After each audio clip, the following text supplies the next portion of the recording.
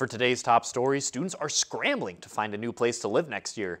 DITV's Felicity Menning and Liz Schultz talked to some students about what influenced their decision. Most of the high-priced apartment complexes include amenities like parking and a gym. For students looking for a lower-priced apartment, they might have to sacrifice having a close location and some amenities. I'd be looking for an apartment that's like moderately priced, that I'll be able to like split the cost with others with, one that's close to campus. Another thing that I will look for is price for apartments. The stress is all too real for the freshmen, especially after just moving in. Liz, what does the housing situation look like for next year?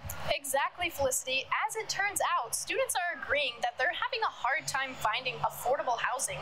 Whether it's on campus or off campus, they all tend to agree that housing prices are way too high. Just with the economy and everything seeming more expensive, it ups a percentage each year no matter what. The 24 to 25 leasing year at the banks increased their rent pricing from last year due to the growing apartments economy. If you're a student, a full-time student, and you also have to work to pay rent, you know, like $550 plus a month, there's no time in the week for that. When looking for an apartment, students are taking into consideration whether apartments allow pets, have parking, and are overall convenient. Comparable to like what other people may need, probably not affordable. It's, you know, I have a dog, and so that's a huge plus for me, how it is dog and cat and pet friendly. Whether housing will become more affordable in the future is still up in the air.